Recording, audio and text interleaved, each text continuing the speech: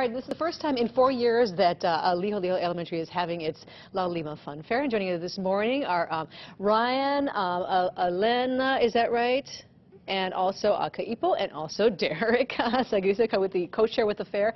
So this is great. You guys are finally bringing it back. It's going to be really fun. Tell me about it. Yeah, it's going to be a great thing. It's we had some construction issues at Leo a while back. So 4 years, we're bringing it back. It's going to be a lot of fun, games, rides. I promise our burgers are going to be cheap. They're not going to be expensive.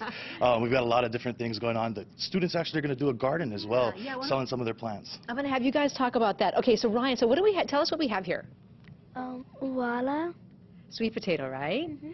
So this must be fun for you guys. Are you guys have your own garden? Are you growing a bunch of stuff? Yeah, we're growing taro and sunflowers and stuff like that. Wow.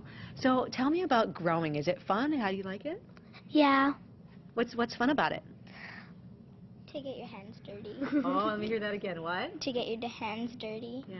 So what else have you learned about what you've been growing? Well, we learned it's native to the Hawaiians, Yeah. and that they used it a lot in their diet. Yeah.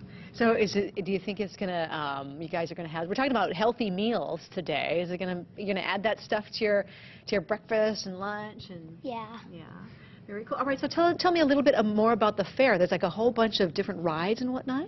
Yeah, we've got extreme fun rental rides. We've got a lot of great food, malasadas, and then also their PE teacher is UH grade Coach Kelly Major-Melms, and she'll be in our dunk tank too, getting some money for the PE program on campus too. So how cool is this for the kids to learn about all of this? This is great. This is great. We have a great teacher, Arlene, that comes down. She does a garden club on campus, teaches them about growing, and then also sustainably as well. So if you look there, the newspaper can actually be planted straight into the ground, and then it'll grow straight from there. So.